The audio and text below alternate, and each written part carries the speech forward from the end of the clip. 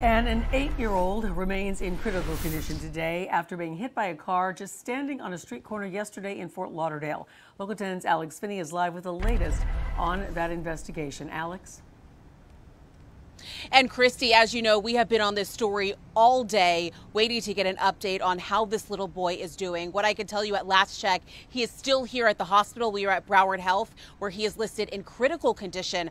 I want to take you back, though, to the scene. This was yesterday around 3 o'clock. This horrible accident that happened in Fort Lauderdale, right at the intersection of Northwest 19th Street and 23rd Avenue. Again, this little child, 8 years old, in critical condition here at the hospital after he was reportedly hit by one of the vehicles that jumped the curb. According to authorities, this all happened because the vehicle ran the red light. Now, according to police, what we do know is that several vehicles were involved in this accident. As a matter of fact, Sky 10 giving you a bird's eye view of what this situation looked like. Now, witnesses said that the child was standing on the curb at the time when he was hit by that vehicle. He was rushed here to Broward Health Medical Center, again in critical condition at this point as police continue their investigation.